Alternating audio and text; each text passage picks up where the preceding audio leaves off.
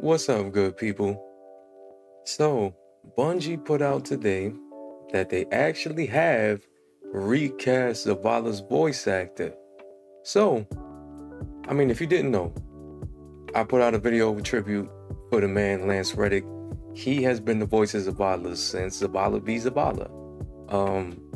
So I know a lot of people still feeling that one, and everybody was wondering what they were gonna do. Were they gonna go AI voice, or were they gonna just, I don't know. But they did recast, and if you want to know who they recast, it is Kieth David.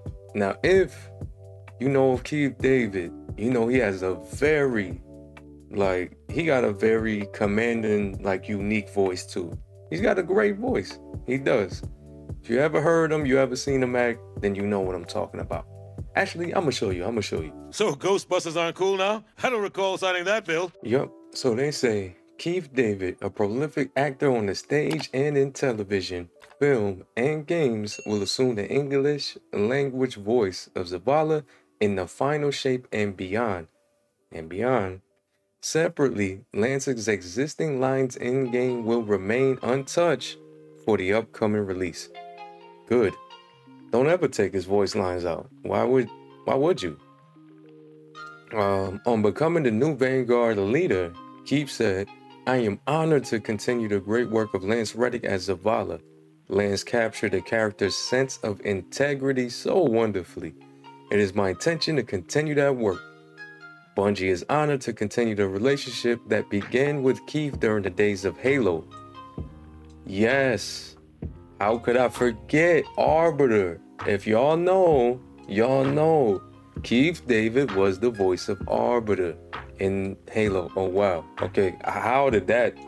Me being me.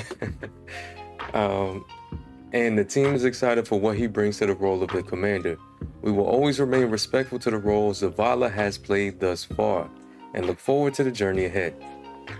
All right, y'all. So you heard it here first, maybe, hopefully, or at least fifth, maybe seventh. You heard it here. But how do y'all feel about this casting?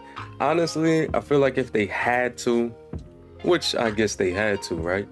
They had to recast Zavala. This is a great choice, but it just,